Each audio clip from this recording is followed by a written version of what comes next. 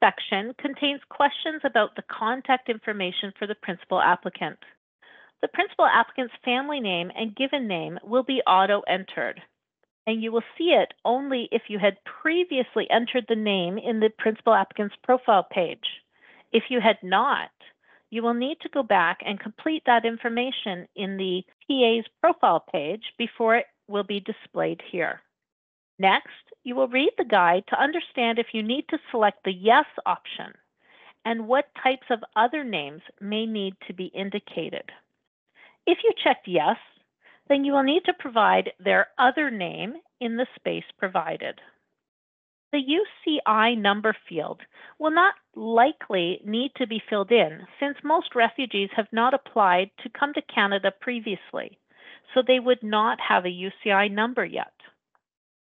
I do want to point out, however, that there is a known glitch in the PR portal that may prevent the application from being submitted.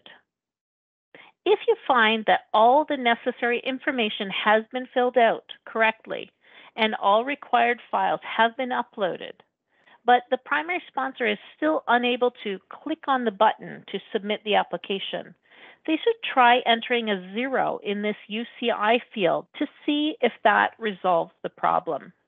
Scrolling down now, you will see where to input the physical characteristics information. When you get to the date of birth, take note that the date of birth should already be visible, but if it's not, you will need to go back to the PA's profile page to enter it.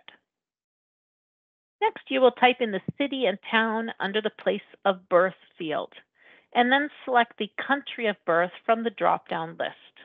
Scrolling down further, you will see where to enter information about the PA's citizenship and current country of residence.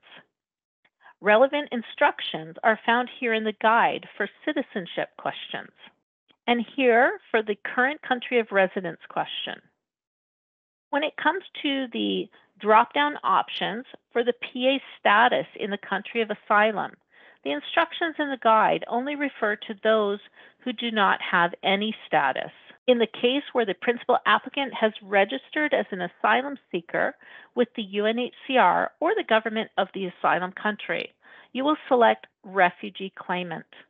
In the case where the principal applicant has received their refugee status determination document, you will select the option Protected Person.